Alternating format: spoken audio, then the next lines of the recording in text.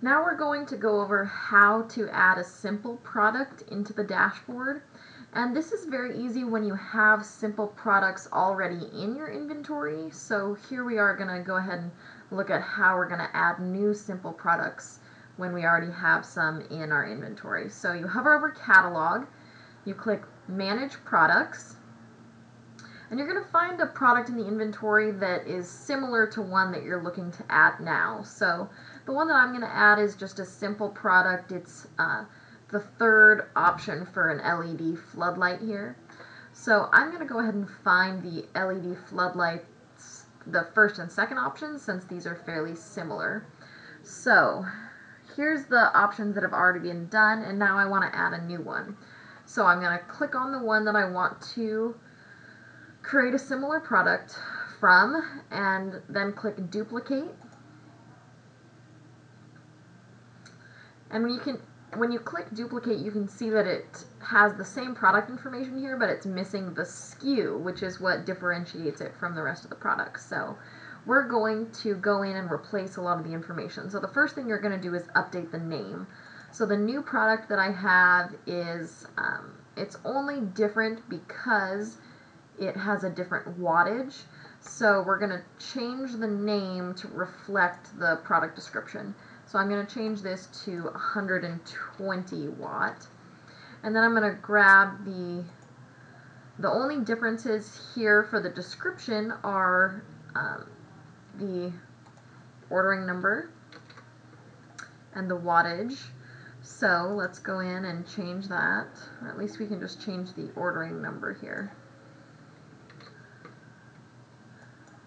And we'll go over adding another product here after we do this one, so go ahead and make the change here as well to reflect the new ordering number. You also want to update the SKU, put that in there, and this one had a space before it, so it's a good idea to just remove that space. You wouldn't want to have that mess up your ordering number at all. The weight, there's going to be a different weight for this than the others, so this one is 20 pounds. So we'll change this to 20.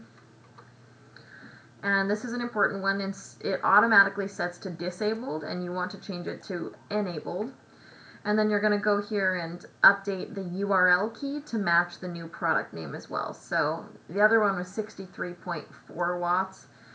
This one is 120 watt LED floodlight.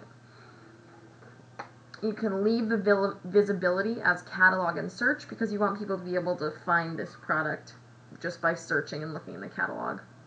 The next thing that you're going to update is the prices. So the price of the old product was $300. The price of this new product is $492.80. So you come in and you update this to $492.80. And then you're going to come down to images. And what you're going to do is, it has an image already here, and you're going to click Remove, Browse Files. You're going to find the image that corresponds with the product. And it's always a good idea to have the image name, the file name, match the ordering number. So before you upload it, if you have the right ordering number as the file name, that's a good idea. And then you're going to click Upload Files. You're going to change this to number 1, and then you're going to make the one that you just uploaded the default for base, small, and thumbnail. You can then go to Inventory, and most often you're not going to have to make changes to this, but you just want to make sure that there's nothing wrong, like it's clicked yes and there's a limited number of inventory or anything. You're going to click Categories, and you're going to want to make sure that the proper categories are selected. So this is a floodlight, so we're just going to leave it as an LED floodlight. And if you wanted to change it, this is where you would do that. And let's see if that's everything. Yeah, that should be absolutely everything for adding a simple product. So you can click Save, or you can click Save and Continue Edit. And then if you're ready to add another one, you can click Duplicate from here. So we'll click duplicate and we'll add one more. And instead of just doing another option of the LED floodlight here, I'd like to go down and do a high bay, since we added that category in our how to add a category to Magento video. So first thing I'm going to do is go into my files and name the product the correct name. Name the image. So we're going to go into the images folder where it is. And this one is going to be named what the ordering number is. So the ordering number here, I'm going to copy that. And then I'm going to change the name of the product. This looks like the right one. So you're going to change the file name. Perfect. Okay, so we're going to change the name of the product to 158.6 watt LED high bay. So let's go here and change the name. 156, is that correct? 158.6 watt LED high bay. And then you're going to come back and copy the description here. So just copy here in the description, paste. But I'd like to also add the ordering number. So I'm going to go ordering number, copy that again, add it in.